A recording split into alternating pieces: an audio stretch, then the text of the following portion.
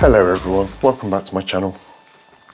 This is another hack for the Rigol DP832 programmable power supply.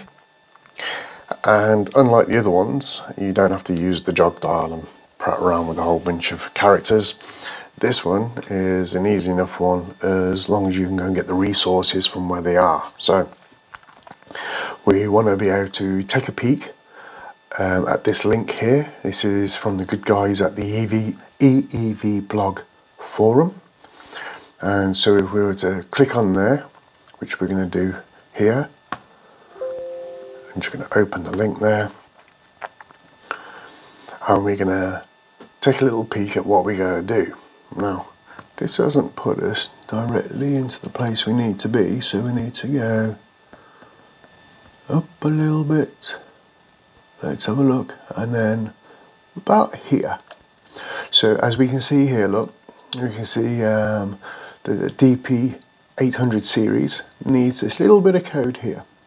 So when we need it, we're going to copy and paste this. But before we do that, we're just going to look down the bottom, and we're going to see this thing here called the Rigol key zip. Now you need to click on that and download it to a folder. Maybe you just create a folder on your desktop, call it Rigol color screen hack or something, and just pop that in there for now. It's a zip file, so you're going to have the ability to unzip it, and there are also RAR files, and so the ability to unpack the RAR files packages. And for that I use 7-zip myself because it covers all these different types of compression. Once you have that, you've got your zip down, you're going to need a USB key, blank formatted FAT32. The smaller the key you can get, the better. I've just got a standard pen drive, it's 16 gigabytes. I didn't have to modify it or anything. I just, like I say, I formatted it FAT32. And when we've done that, the file that you're going to find inside this is not this. The file that you find inside here when you've unpacked it is this Rigol key, and you need to be able to disk image, you need to be able to put that image onto the drive. Alright? You can't just copy it across to the drive, that's not going to work. You're going to need to use a little bit of software, and I use this piece of software called Disk Imager because it's very, very simple to use, and we're going to go through that. So that's a little bit of software, you can just download it, it's free. It works only in Windows, as I don't know if you've noticed, this is my Windows partition, not Linux. And it only works in the Windows 11, 10, 8, 7, and incredibly Vista. Download that, put it into the same folder if you want to. It's not a installation file, it's a run from the double clicking on it. And you also want the Ultra Sigma software, and you're going to get that from Rigol itself. So if I've used Rigol.eu, and you can just type into, if you wish, your favourite search engine, just Rigol Ultra Sigma software download, and it should probably bring you here. If you get this, because I'm showing you on this, if you get the see the Rigol EU, click on that one because it will bring you straight to this page. And what we want to do is just look down, and you'll see all sorts of software from Rigol to help people. So we're going to be looking for this Ultra Sigma PC installer. Now you can get the help document if you like, but if you're just going to be doing this one thing with it, well, I'm trying to bypass all that for you and just make it easier for you. So if you download this, I'd put it in the same folder again. Once again, it is an installer, this one. You do install it. If we look, these are recently added out of the Ultra Sigma, become NI Max. I've not used that, I've just used the Ultra Sigma. I didn't need the tools or anything like that, I just used the Ultra Sigma, and I'll show you how you can do that in a moment. So you've downloaded the Ultra Sigma and you've put it through and you've installed it. Alright, you may need to put some .NET Runtime 2.3 in there, and it'll tell you if you need to do that, and once you've done that, you'll reboot your machine, and then we are going to look at what we need to put together now. So we're going to use our disk installer, which if I can just go back to where that is, we're going to use the disk imager, sorry. Oh, that's the zipped one, we don't want that. Let's just go back. Disk imager, once we've unpacked it, and we can just click on that and say yes, we're going to use it, and up it will come here. Now I don't have my actual pen drive in this computer at the moment. I've only got this removable drive here. It will format for you, it will wipe off everything off that drive, so make sure you're going to use the relevant drive. And like I say, I've used the pen drive. It's 16 gigs in the back of the Rigol. You'll find your file, and that will be the Rigol key.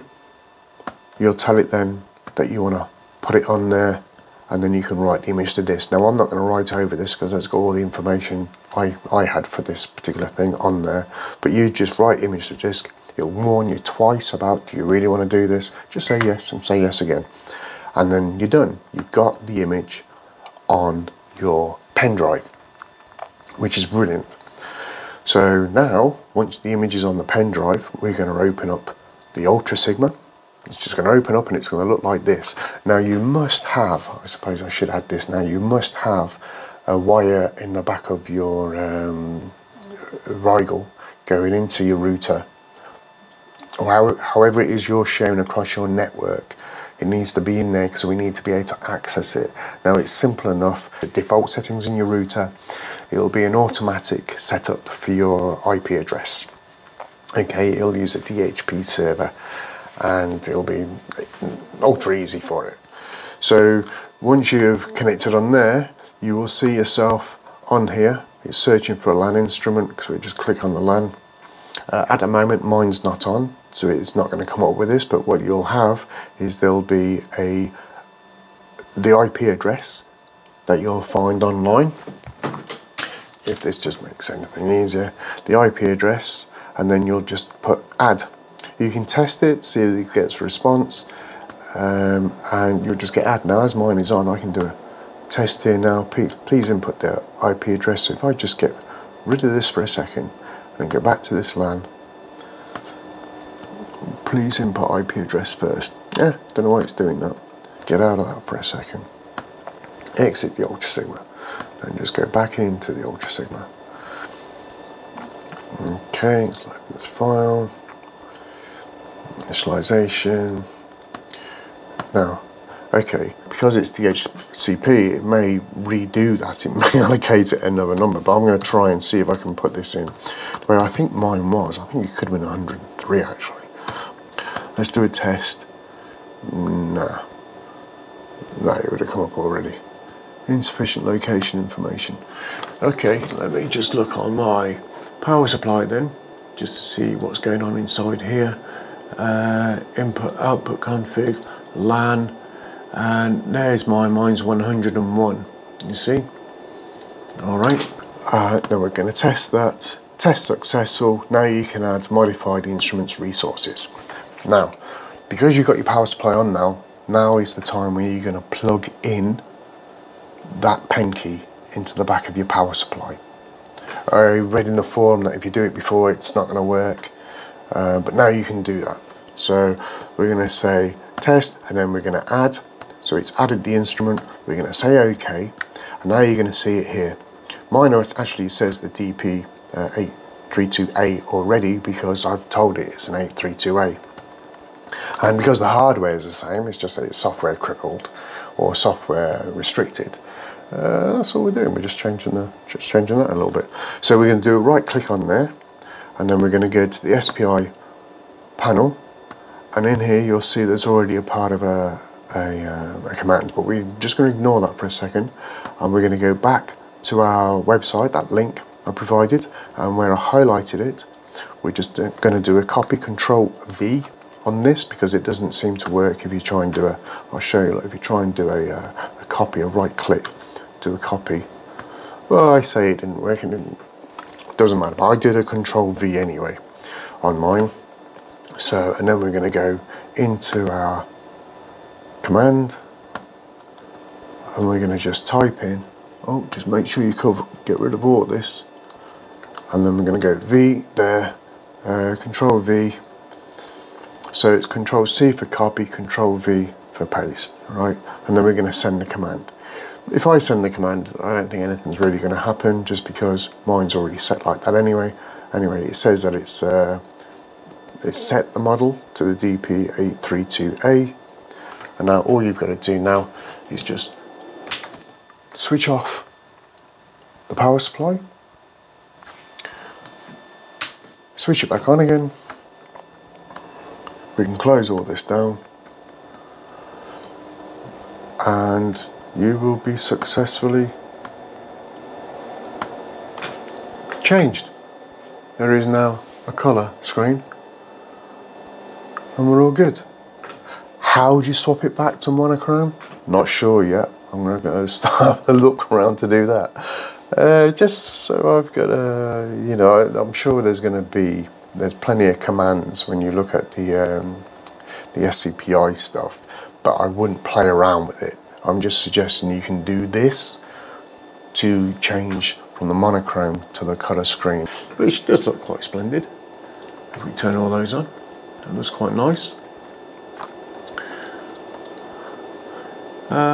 Yeah, so there you go. That's how you can just upgrade, if you want to call it an upgrade, to the colour screen from the Rigol DP832A. Let me just make sure I've not left anything else out. I haven't left anything out. That's it, that's all you got to do. Alright, so you don't have to go searching for all the threads to find this little piece here. As long as you do that, you know, you can unpack, like the RAR file, the utility, this utility is a RAR file. Just unpack it, 7-zip, covers everything. If you want to do that within Windows, it's great. If you got this far, remember you can always rewind if you need to go over it again. But if you got this far, cheers for watching, guys, and happy hacking.